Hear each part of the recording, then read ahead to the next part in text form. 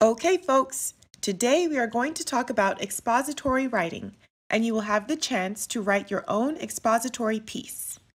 This overview answers: what is exposition? What does it do? How does style play a role? And where will you start? When we talk about exposition in writing, we are referring to the idea of explaining or describing something.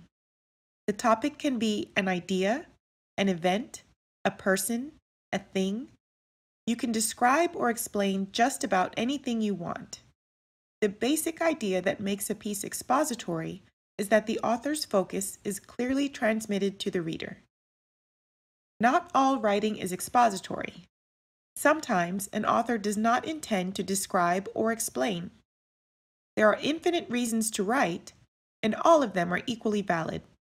For example, an author may want to experiment, imitate, reflect, practice, or create.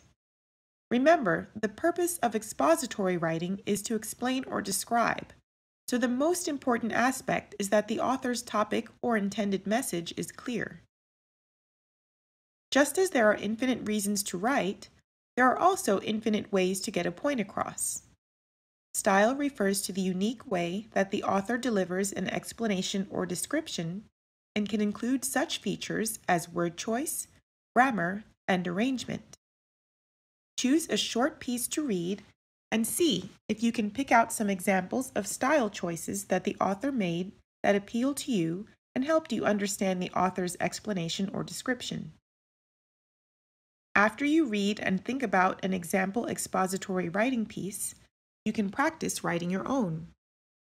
Review the steps of the writing process and start by writing down your own thoughts and ideas. Don't worry about whether any of your writing is good, organized, or relevant. Just write. When an idea, event, person, or thing emerges that inspires or motivates you, flow with it. For more lesson details and information, visit missabana.com. Okay, class, that's all my lecture for today. Now get to it. Created using Powtoon.